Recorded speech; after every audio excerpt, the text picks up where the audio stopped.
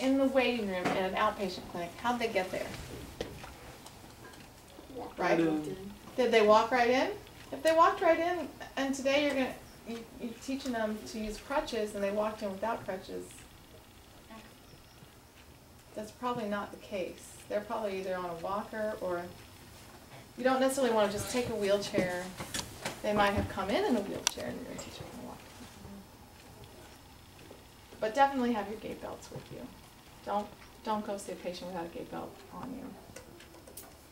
I told some of them yesterday that how they get in, unless you visibly see them come in, okay, how they get in is how they got in. But once you greet them, once you attend to them, you're responsible for everything that happens after that.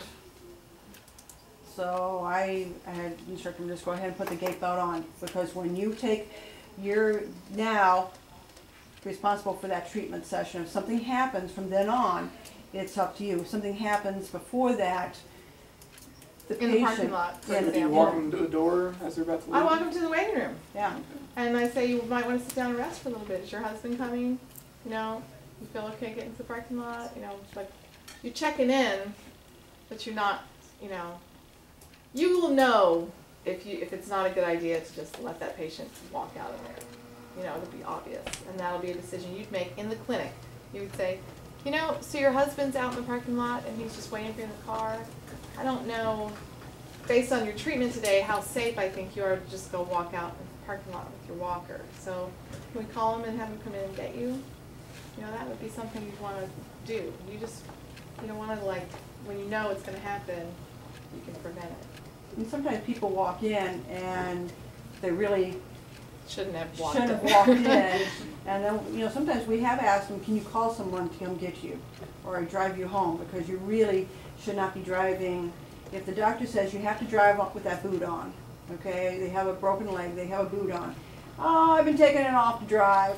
We as, you know, we're responsible for that patient. We have to follow what the doctor says, so they have to drive with that boot on. If they cannot drive with that boot on, you know, the alternative is, can you call somebody to drive you home? Because we're still responsible for them if they leave and something happens, you know, they're outside the clinic. And I actually knew about it, that they weren't following precautions. Oh, I'm putting all my weight on it. You know, you're liable still for some of that. If you know, knowingly let them go. If you don't know it and what they do outside is one thing, but if you know it, you have to document it and then make arrangements. I say that we are professional nags. Yeah. Because we always tell the patient the last thing they want to hear. They're like, oh, it'll be fine. You're like, well, no, actually, no, we're going to get serious now. I'm like you know, that, you have to be that person. We're bad big brother, or you're, you know, we're the worst, you know, we're worse than your mother. But you have to be, because patients don't always listen to physicians, and sometimes they don't listen to us either. But you have to get them to toe the line. It's really, this is what the order is. This is what you have to do. This is what, it doesn't matter if you're PTA or PT. This is what you have to do.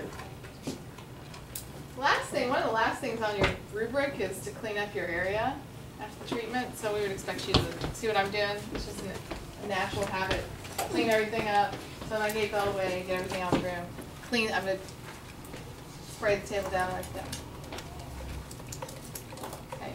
And during that whole thing, at some point, someone would have asked you a few questions about what you're doing. It's the only difference. Like such as, just like thought questions? So, did you get the thought questions? Yeah. Those questions. Oh, we might ask you other questions too, if we're trying to clarify what you're doing. Yeah. We're not sure.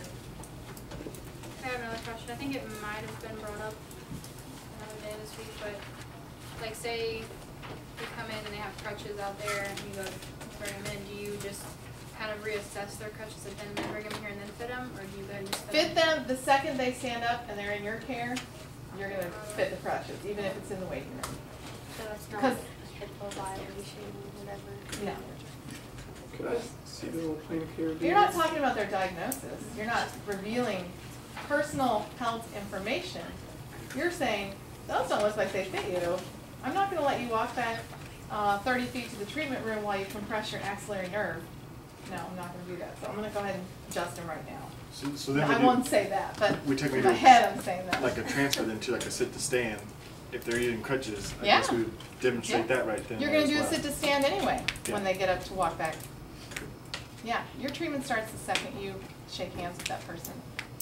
So if they come in and we have to do like a ramp or something, we just No, automatically I would just take them out? back to the room. Explain. I would talk with them. I'd do your patient interview, because you don't want to go treat without interview, Okay. because you don't know what their status is that day, and you don't want to interview in the waiting room. Maybe that's what she was definitely talking no-no. about, not. Don't not interview. interview. Don't Yeah. start that part. Get them out of the waiting room, but you gotta start your gates. Anything they have to do to get up from the chair and get back to the treatment room. Then you interview, find out what's going on, start planning, because you can have a plan, and then they can start talking to you, and your plan is gonna have to change based on the things they're telling you. You never know what you get until you start talking to the patient. Everything can change. Where was that idea I was gonna do today? I had this whole plan I was gonna do. Okay? Do you feel better or worse? And I've been playing it up some, so. She plays up, but you know, we expect you guys to portray the patient. Now, don't be cruel to your SPTA who's already Cody, terribly don't look at me nervous. like that. Well, I was Don't waiting for you be, to say something. don't ask a bunch of questions and don't try to trip your SPTA up because you're trying to be such a good patient. That, you know, but be that diagnosis. Demonstrate what you have read that diagnosis present. She presented like an MS patient. She definitely did. Just like my friend Michelle, she's got MS, and that's exactly how she gets around. It's scary. She holds on to furniture. But yeah, so try to portray the patient because it makes it easier. Actually, it makes the treatment easier. It makes you remember stuff that you wouldn't remember. If they're not wobbling all over the place, you might actually let go of the gait belt. Just because you don't remember that they have a balance problem. So it's actually better to really portray the patient. Okay? Can we move on now? All right. So we're